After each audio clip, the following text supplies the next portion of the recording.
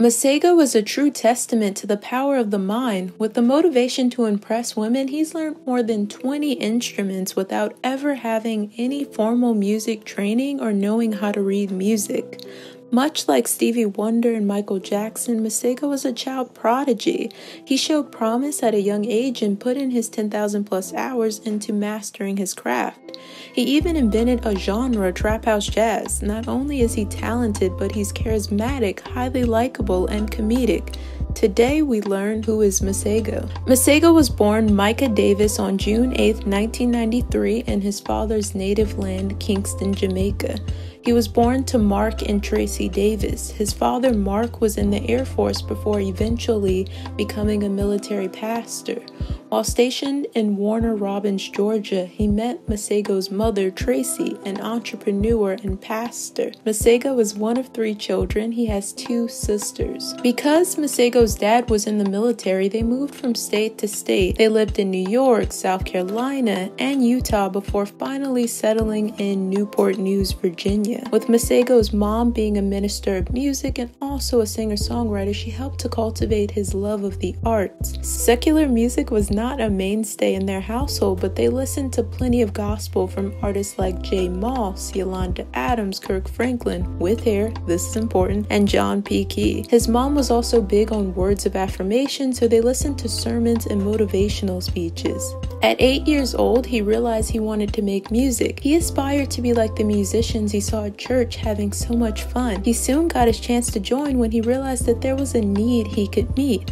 He found that his mother was often stressed out by musicians at the church because they were unreliable, showing up one day and not the other. He didn't like that, so he volunteered to play the drums. It was a natural choice for him because he grew up beating on books and boxes, and there was a girl at school who was a drummer that he wanted to impress. After offering up his services to his parents, they prayed over his hands and ears, and next thing you know, he was playing the drums. This would be the first of many instruments he'd learned partially out of a desire to please a girl. He would soon learn to play the keys too. He learned these instruments by ear. He would watch videos on YouTube, not tutorials, but of people playing and mimic them, or try to play music he heard on the radio. Masego's upbringing in the church is vital to understanding the skills he's known for today. Being a musician for the church taught him how to follow cues, read the room, and play accordingly. This is why he's able to create these full-length songs from scratch live that are specially tailored to the crowd. His interest in sax was first piqued by the film We're Back, A Dinosaur Story, but it wasn't until middle school when he had a substitute teacher, Miss K, who came into class with Najee, a saxophone player, on the cover of her binder that he chose to learn it. He thought if he learned sax, she might want to marry him. His vision was a bit short-sighted given that she was 1, too old, and 2, a substitute teacher. Nonetheless, he took this goal seriously. He got his mom to get him a sax, claiming that he needed it for his related arts assignment at school, and practice every day. He would play along to songs on the radio. He even joined the swim team so he could build his breath control for the instrument. However, by the time he got good, she was gone, but he still had the skills, so thanks, Miss K. With a new instrument in his arsenal, he would go back and forth between drums, piano, and sax while at church. Middle school. Middle school is where he learns that he likes to march to the beat of his own drum. He was first chair in middle and high school band, which is impressive for someone who can't read music, but he was bored and understimulated. He got kicked out of class daily for remixing songs. One band teacher even told him that he was a waste of talent. I was hungry for more than what was being fed to me in school. High school. Masego himself credits high school as the start of his artistry. He was in a go-go band, which was the first fusion of music that he discovered. They competed in a talent show and everyone liked it. I was telling the people that it's like I have no idea who knows me and who doesn't, so we're just started from ground zero. I'm a nobody trying to earn my keep, basically. He and his friends began having jam sessions where he would DJ new songs he discovered and play instruments. These sessions were instrumental to the development of TrapHouseJazz, a term his friend David Kennelly coined to encapsulate the contrasting elements they infused together.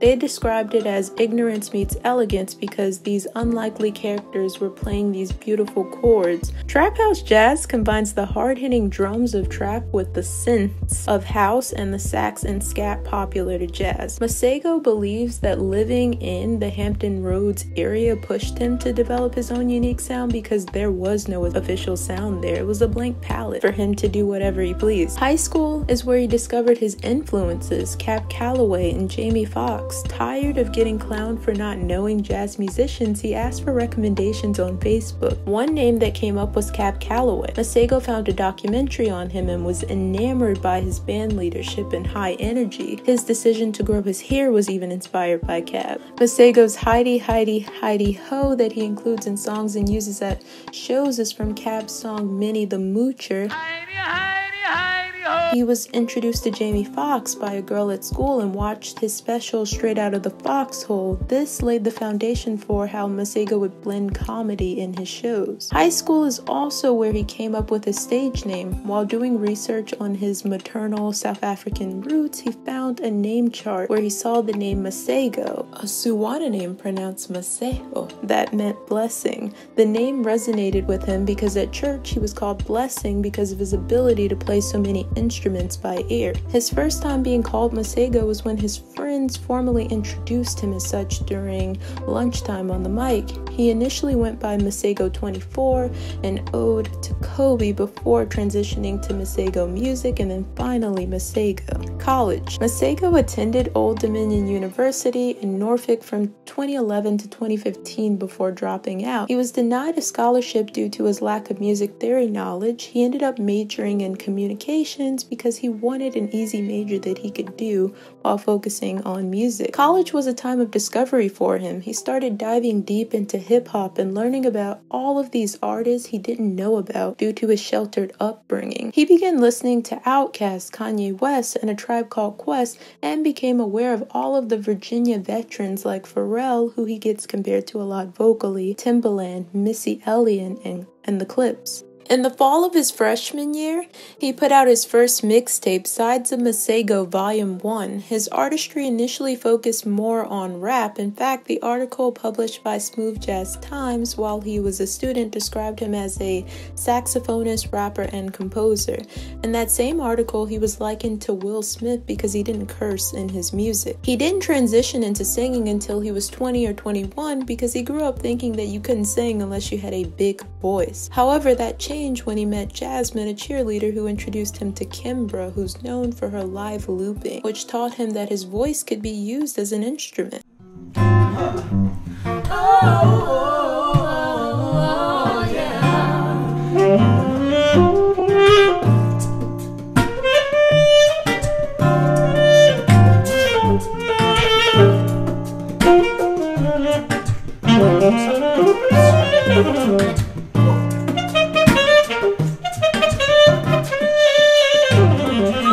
While exploring his artistry, he continued to learn new instruments. In his NPR interview, he talks about using his credit card in college to buy instruments and then trying to learn them before the end of the billing cycle so he could return them and not be charged. College also prepares Masego to be a professional artist. He goes from being a big fish in a small pond to being a small fish in a big pond. In high school, he was cocky because he was the only kid who could play sax, but when he went to ODU in Norfolk, he was surrounded by a sea of musicians who were much more refined than him. This environment taught him the value of standing out. Sax isn't his favorite instrument, it's actually piano, but it's what differentiates him from his peers. Exposure to local artists like Sonny and Babe made him realize that he had a lot of work to do, so he started doing shows all over the Hampton Roads area. Just to get sexier. All right, let's get it again. Yeah. I said hi D, ho.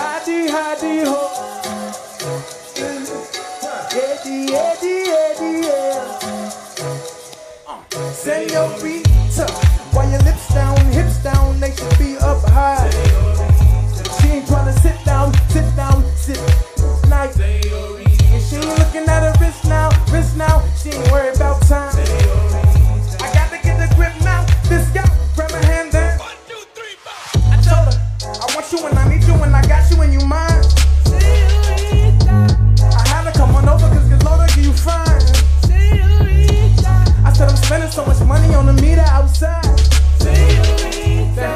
But that don't even matter cause she's coming with me. This change in mindset is apparent when you see how consistently he begins to release music. In 2013, 2 years into his college career, he put out Blessing and Masego Music. In 2014, he released Better with Headphones, Wild Mind, Arbitrary Sax, and TrapHouseJazz. By 2015, he dropped out of school, so now he has all of this free time, and it shows because of the high volume of material release. He put out Pink Polo and Stevie, a tribute EP, and a slew of one-off popular singles such as I Hate School. Pink Polo is his breakthrough project. He did this in collaboration with Dallas producer Medicine. They created the project in less than a month, doing everything via text and email. Medicine talked about how quickly Masego worked. He would finish songs in less than 30 minutes. The title is inspired by Kanye West's line on Touch the Sky, where he says, back when they thought pink polos would hurt the rock.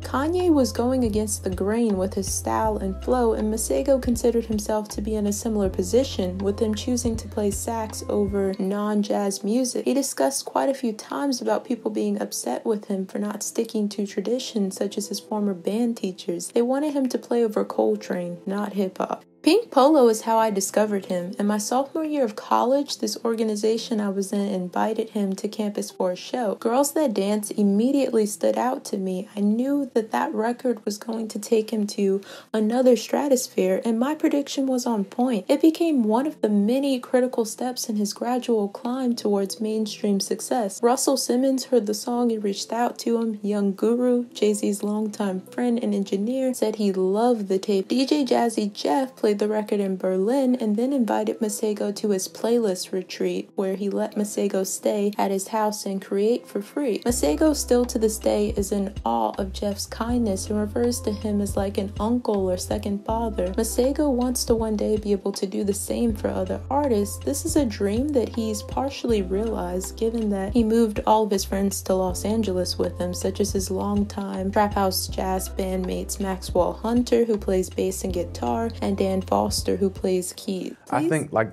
success is really when you can bring other people along with you and they're ready to be brought along. Please like, comment, and subscribe, and stay tuned for part 2.